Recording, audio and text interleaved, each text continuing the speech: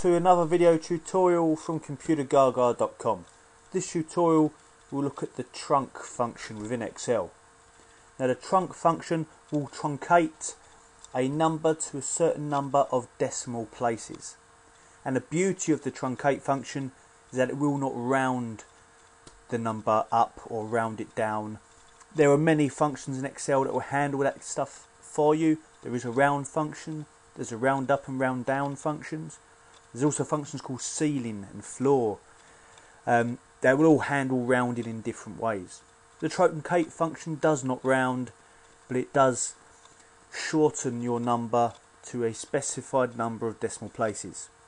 Take for example the number on screen at the moment currently has 4 decimal places. If I was to write the truncate function or the trunc function, I could type equals trunc and put in the opening bracket. You see it asks for 2 arguments. The second one is optional. The first one is asking you where the number is. So in this case I'm going to refer that to cell B2.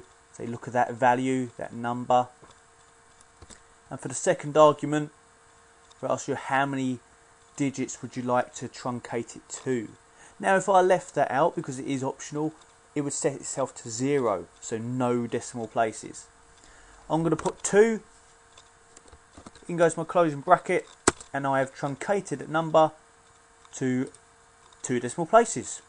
So it's now 12.84. That is it. That is the trunc or truncate function. Thank you for watching. Please check out some of our other tips and tutorials at Computergaga.com.